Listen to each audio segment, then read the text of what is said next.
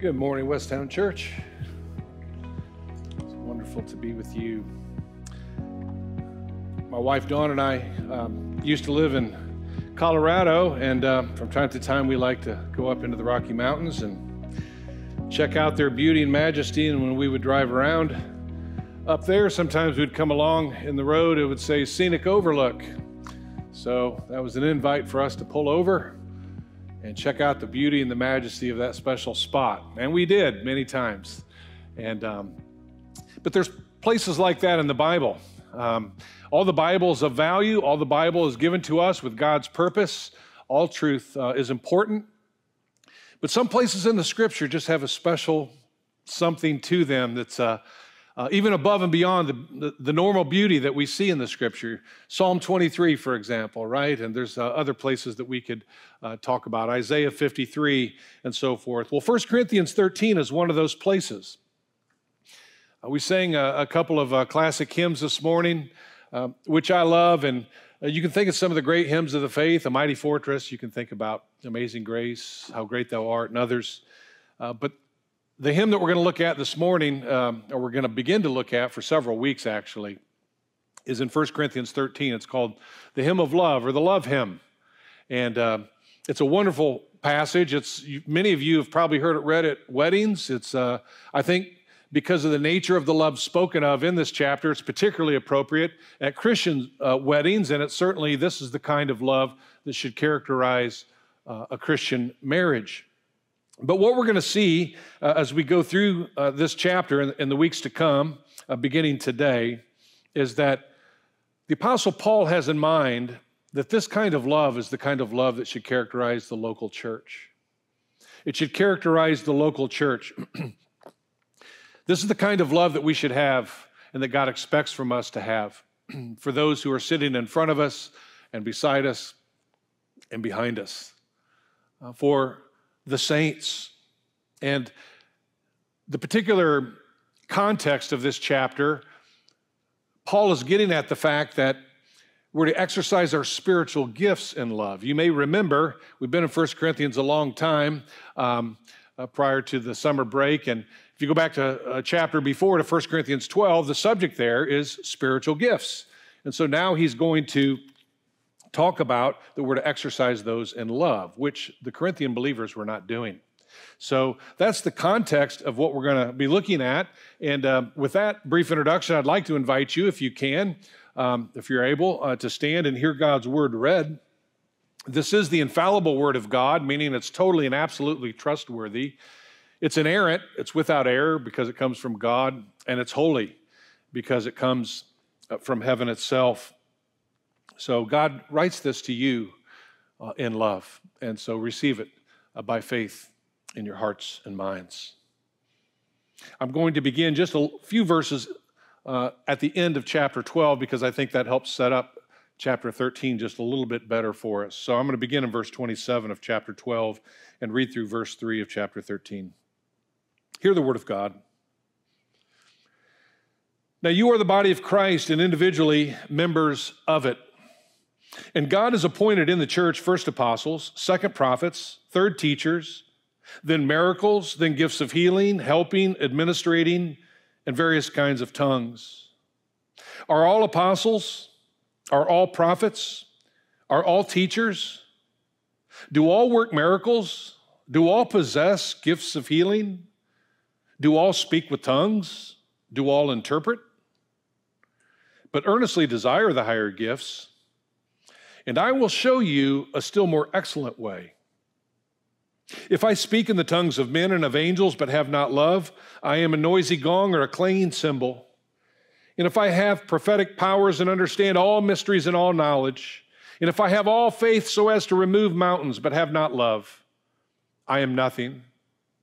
If I give away all I have, and if I deliver up my body to be burned but have not love, I gain nothing.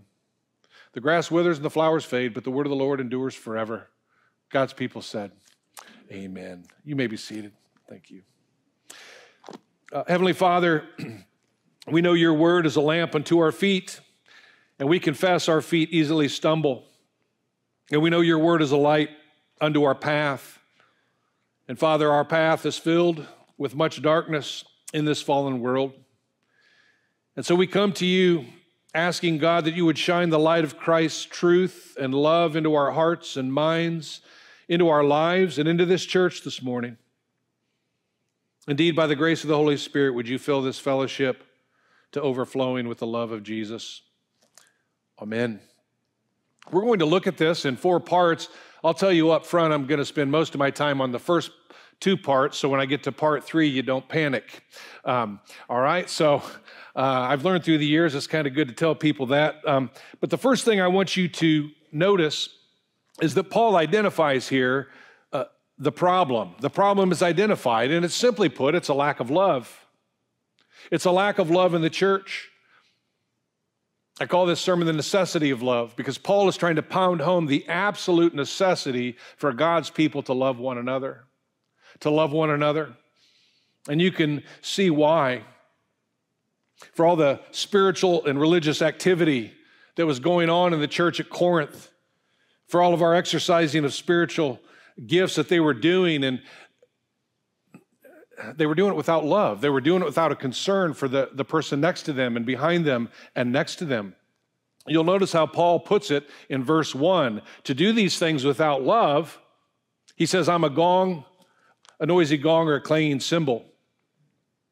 And I need just a little more light up here. My eyes aren't that good anymore.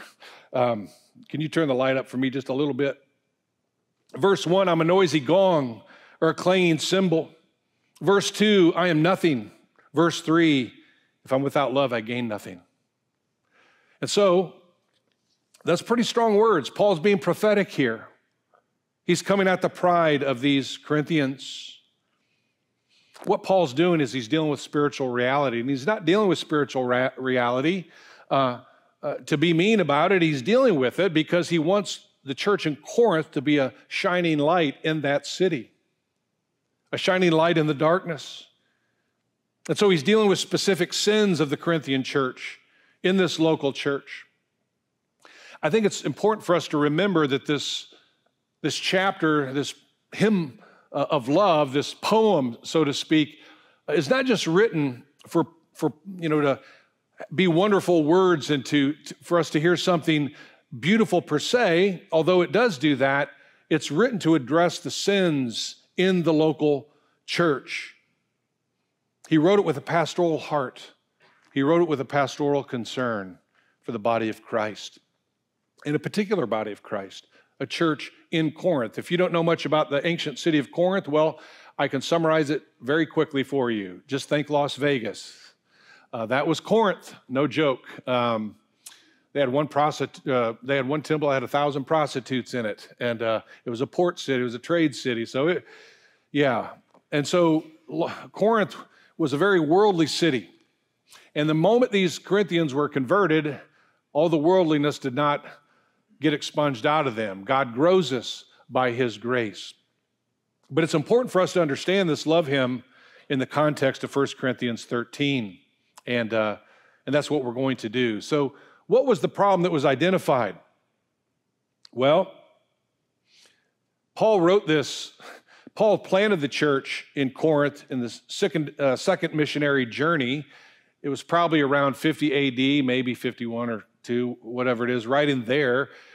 Now he's in his third missionary journey. He's in Ephesus, and he's writing back to the Corinthians from Ephesus. And he spent a long time in Corinth. He was there 18 months. He knows these people very well. And no doubt he was getting reports back to him from his helpers about how things were going in Corinth. And so you're in the mid-50s AD here. It's a little over 20 years after Jesus had died. So what's going on in this new church? This is not a mature group of believers. They had not been converted. In fairness to them, they'd not been converted very long. And the church as a whole was not very old.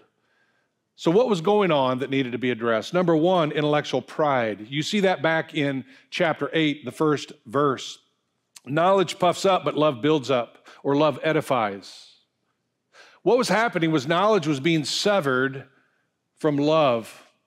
It was being severed from service to other people in love.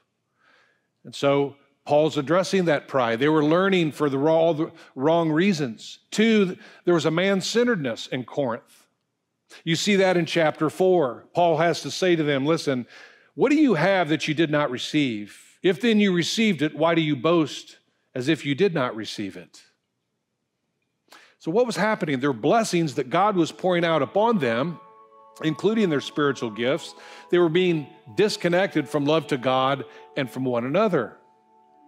They were acting as if they themselves created these things, but they in fact had received them from God and were not grateful for that. 3, they were suing one another in civil courts. In the 6th chapter, here's what Paul says. When one of you has a grievance against another, does he dare go to law before the unrighteous instead of the saints? So you had Christians within the church have a grievance with one another, and they weren't able to work it out, so they had to go into the law courts. And I hate to say it, I have a brother that's a lawyer, so like I said, I get it, but when lawyers get involved, you can almost always be certain there's a lack of love going on that forced that hand. And that's what was happening. Paul's saying, you know, as Christians, you should have been able to work this out amongst yourself. You shouldn't have to go into the law courts to do that. 4thly, they neglected the conscience of the weaker brother. You see that in chapter 8.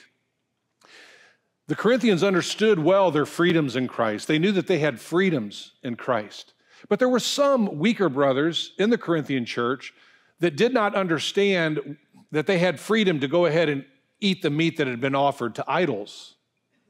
And they just thought, well, this meat had been offered to idols, and in my conscience, I can't eat that meat. The fact is, and Paul makes clear, they actually had the freedom to eat it because those idols, those false gods are not real.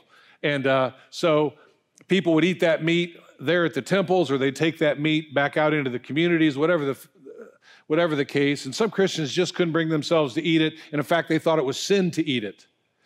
And if they thought it was sin to eat it and they'd gone ahead and eaten it, it would have been sin, even though they actually had the freedom to do it. And so Paul is telling the stronger brothers who understood that they in fact did have freedom to do it, to eat it, listen, it's not enough just to say, I have freedom to eat this meat. If you're with other people who think that's a violation of their conscience, it's not loving for you to eat it in front of them. And so he was rebuking them for that. It's not enough just to say, I have freedom. I have to exercise even my freedoms in Christ in light of whether it's loving to other people around me. And then 5thly, there was jealousy and tribalism in the fellowship of the church. And you see this in the 1st chapter, you see it in the 3rd chapter. They had broken off into camps.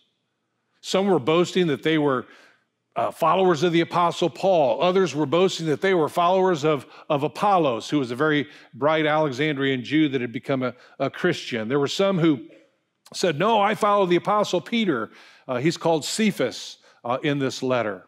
But when a church is not Christ-centered, when we forget that we're all united in Christ and to be centered in Christ and united that way, and we begin to rally instead around different men in the church or different camps, you know that love is not there. It's not there as it should be. And then 6thly, Paul rebukes them because they were becoming worldly, or they had been worldly in their thinking and they'd been worldly in their behavior. They were acting like the world, not as those who had been bought by the blood of Christ. And so you see this in chapter 1 and in chapter 4.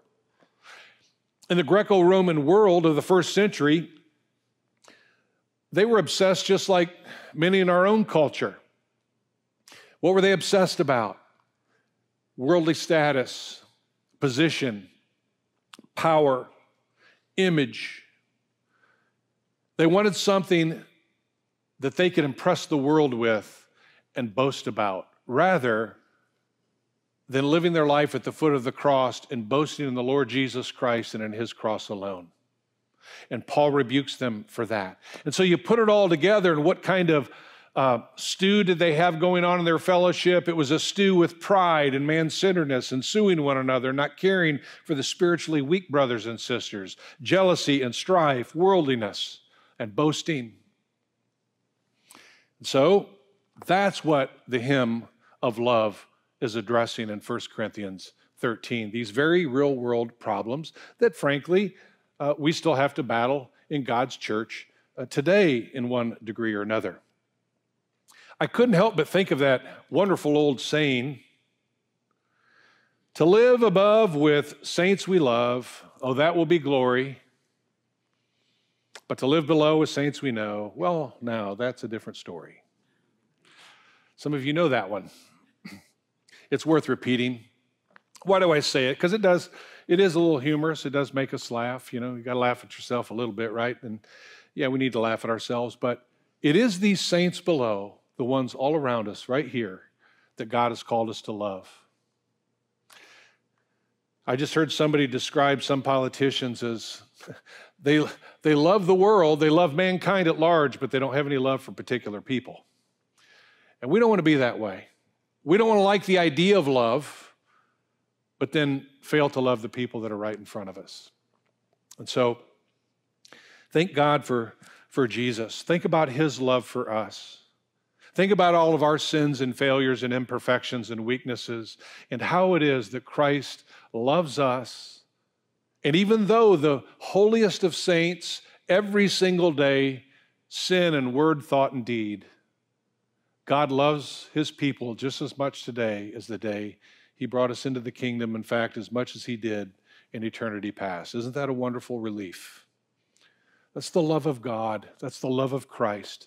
And so Paul's identifying the problem in Corinth. It's a lack of love. That's what it all boils down to. And so then he shifts and he addresses the problem by becoming somewhat prophetic. And he does it by giving us 5 if statements.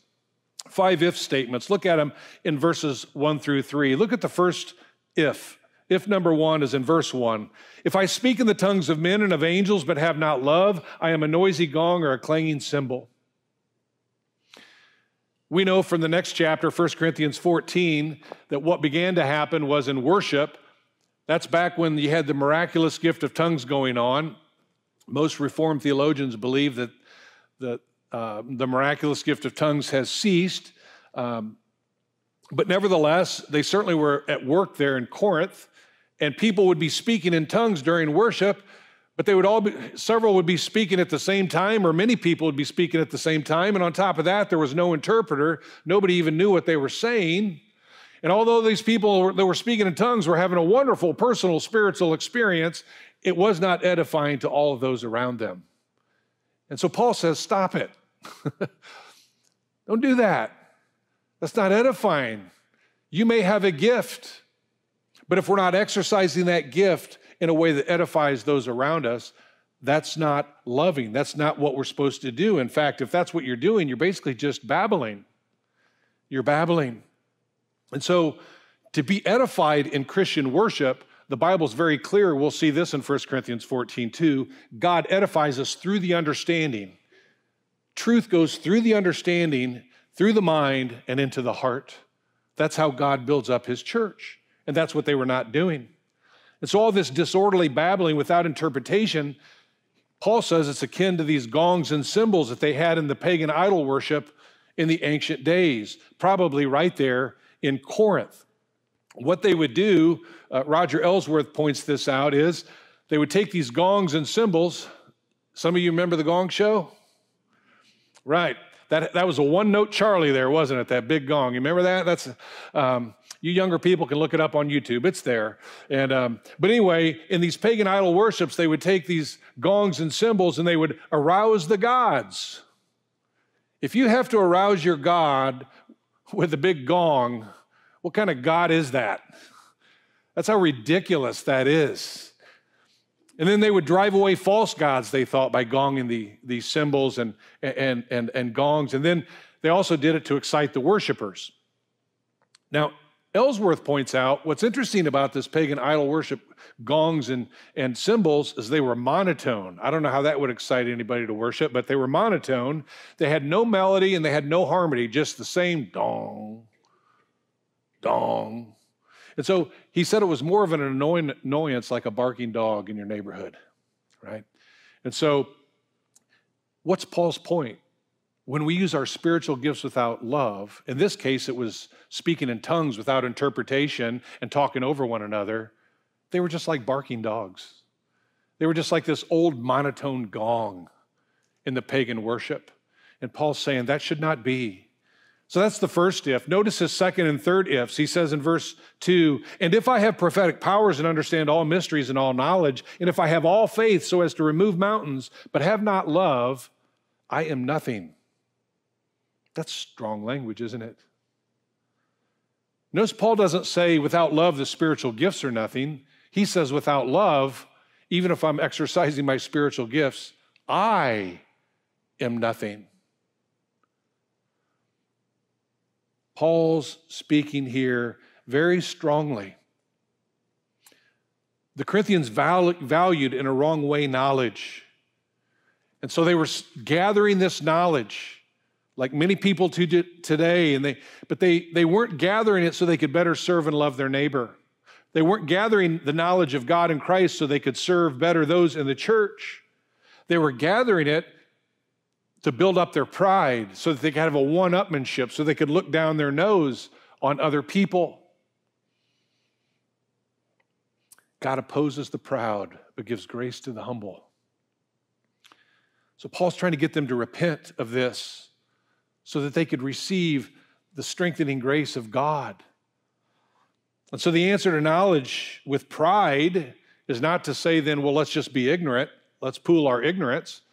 Have you ever noticed that ignorant people can be proud too?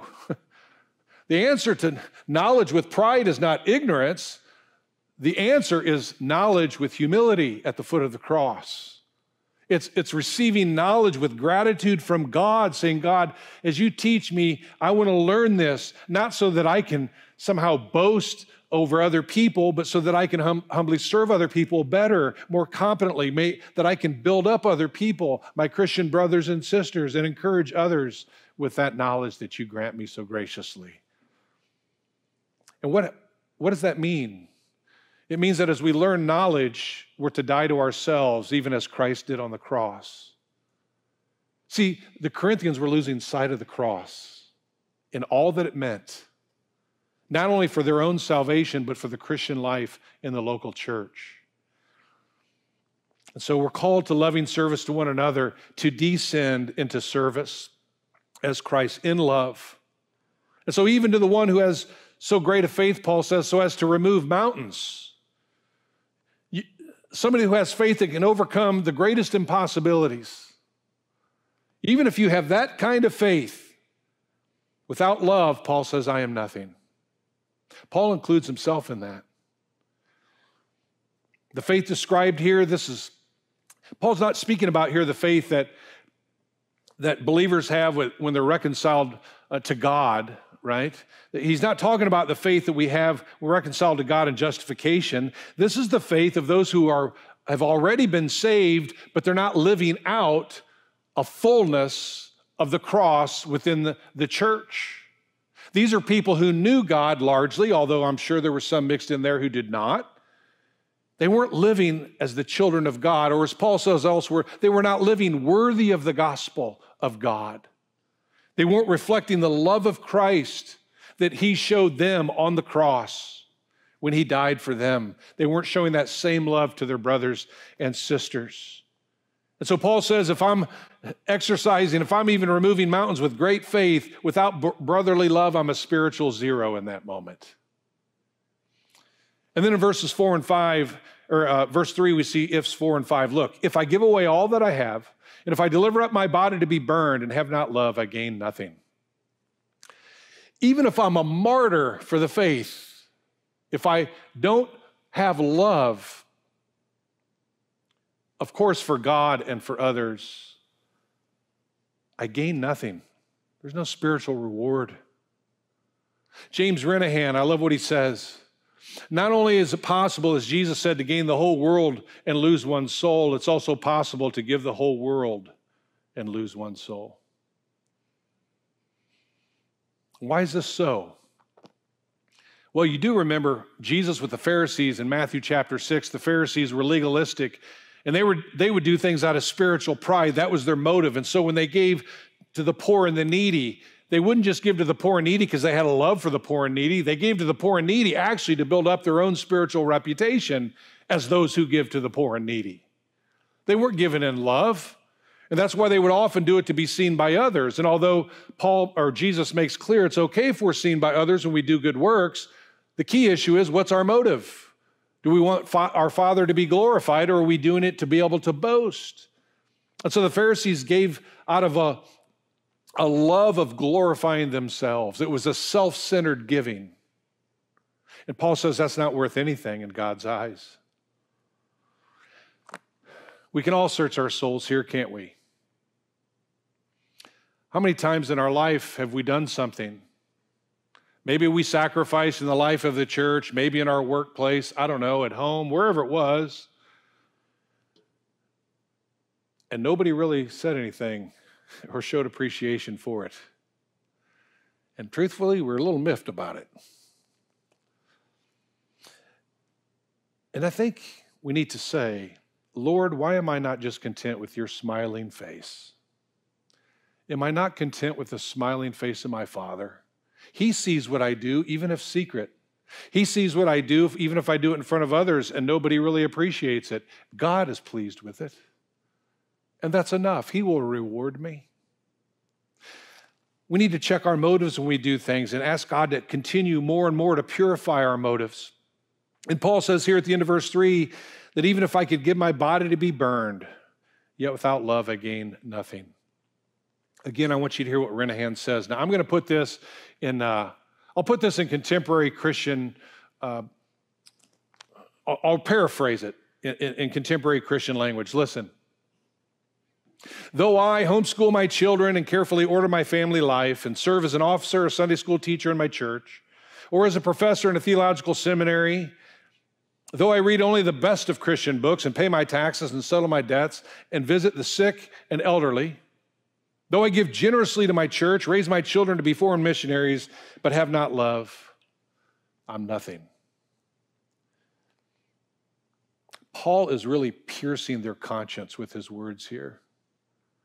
He's trying to shake them to get them to think about what they're doing. Plug in 1 Corinthians 13 into your own life calling. You might be a plumber, doctor, manager, whatever you are. I'll use teachers as an example. If I could explain everything perfectly to my students but did not love each one of them, I might as well be talking to an empty room. If I could find all the answers to educational problems and did not love, my efforts would be futile. If I could buy every kind of educational aid and sacrifice to do so, but did not have love for my students, it would be a complete waste. Very sobering words. I think it was a decade or more, I was at a General Assembly of our PCA denomination. I couldn't even tell you which one it was. Here's what I remember. I remember Dr. James Baird was there, and they have seminars at General Assembly that you can go to, and through the years, I've gone to quite a few of those seminars to try to learn different things. You can always learn more in the ministry. And Dr. James Baird was a spiritual father in the PCA, one of the founding fathers, and he was a senior pastor at First Presbyterian Church. Some of you may know Ligon Duncan, who became the chancellor of RTS Seminary. He followed Dr. James Baird as pastor there. But anyway, they asked Dr. James Baird in this seminar, after 40 years of ministry, here was the question: if you could go back and do some things different, what would it be? Well, as a pastor, you know what I was doing. Pen in hand, go on, I'm ready. And then I remember what he said. I would love people more. I don't think I'll forget that the rest of my life. It still gets to me to this day when I think about his statement. Because isn't that what we would all do? If you could go back over last week, last year, wouldn't you love people more? If you and I were lying on our deathbed this very hour, would we not say, oh God, I would love people more if I could do it again? I think we would.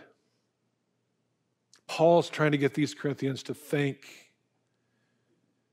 And when we think about our lack of love at times in our life, don't you want to praise God for the shed blood of Jesus Christ in love on that cross for you and for me? That's what he was doing there. That's what Christ was doing on that cross for our lack of love, for God and for other people. And the Bible's clear.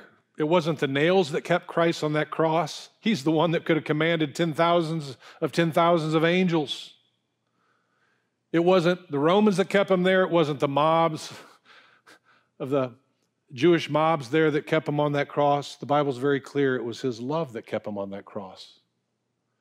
As he went down into the dregs of hell and drank the cup of hell in our place for our lack of love. The gospel is a wonderful thing, isn't it? God and his love is beautiful. I remember several years ago, I came across a statement by Martin Luther.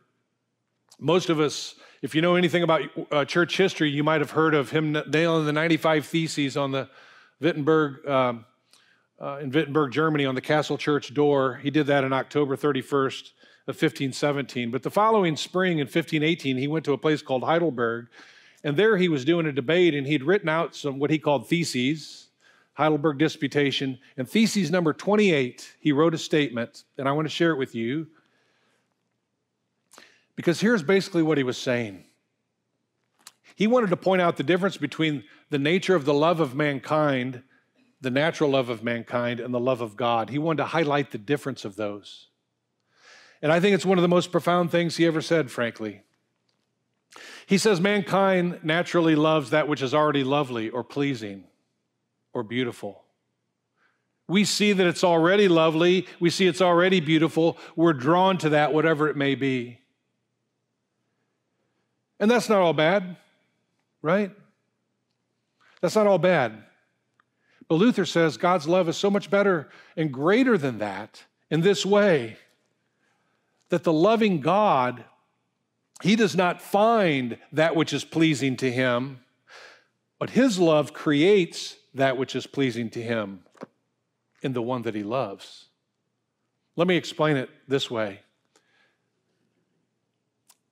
God's love finds us similar to a 4-year-old finger painting.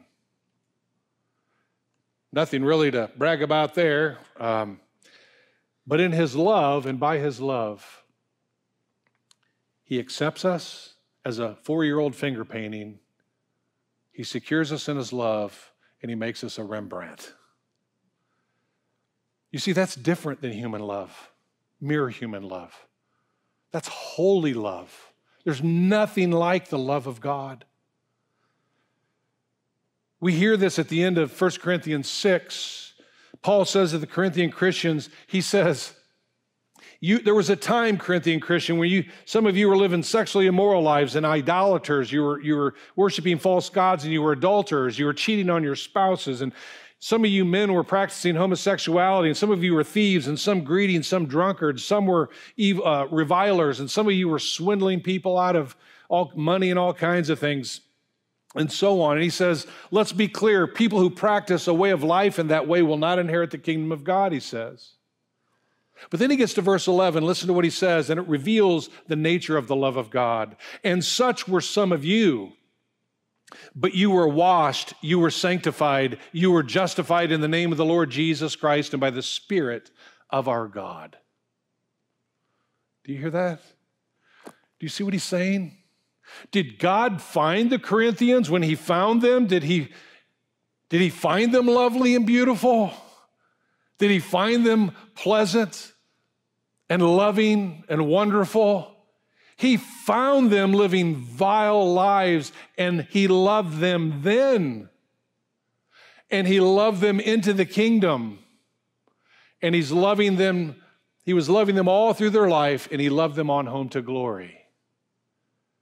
There's nothing like the love of God in Christ Jesus our Lord.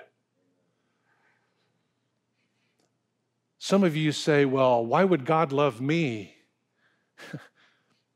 If you're looking for the reasons in you, you're looking in the wrong place. The reasons are in God. God is love. And his love is so great, it's why the Bible says Christ Jesus came into the world to save sinners. We don't clean ourselves up so that God loves us. That would be an insult to him. First of all, we can't do it. But secondly, it would deny how great his love is. So Hosea is a book in the Old Testament. Remember Hosea the prophet, he was ordered by God to take his wife Gomer back. She had gone to live as a prostitute. Why would God order such a crazy thing like that? So that Israel would come to understand the nature of the love of God. Hosea as a prophet had a special calling to show the world something of the glorious love of God's holy love, that there was nothing else like it. And see, what the Corinthians had lost, they had lost sight of the cross and the demonstration of the holy love of God there. Well, I want to just finish with points 3 and 4 rather briefly to you. I think it's important that I mention them because our problem was identified by Paul, and here God has a solution. And God's solution is what? It's his love that secures us in Christ in what's called justification. What does that mean? It means that when we put our faith in Christ, God receives us just as filthy as we are. He accepts us in that moment. He doesn't find us lovely then. He doesn't find us acceptable then. But in Christ, we're acceptable because Christ is the one who died for our sins. And so when we put our faith in Christ, we're united to Christ. And now God sees us united to his Son. And so what does it mean to be justified in God's sight by faith? It means when we put our trust in Christ, it means God wipes away all of our sin debt, who wipes away all of our guilt.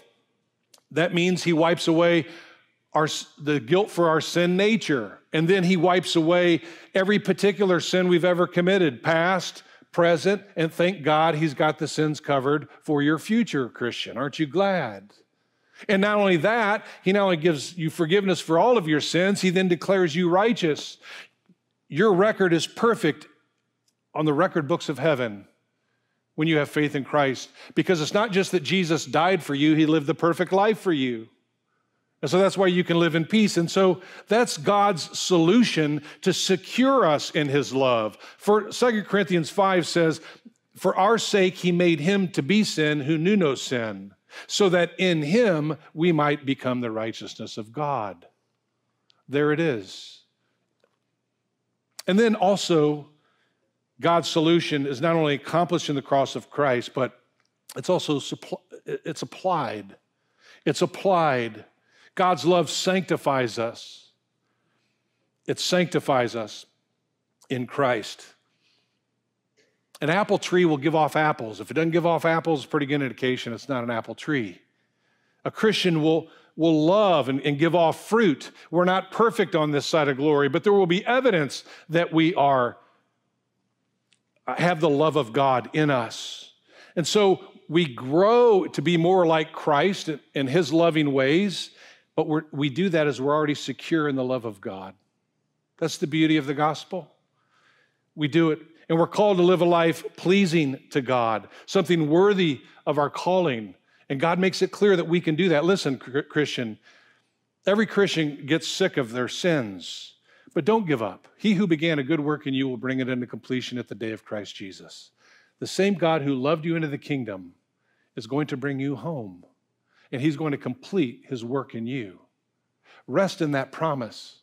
And Peter says, the power of God is at work in you. God's power has granted to us all things that pertain to life and godliness. We can live a loving life because God is at work in us through his Holy Spirit in the word, prayer, sacraments, and fellowship of the church.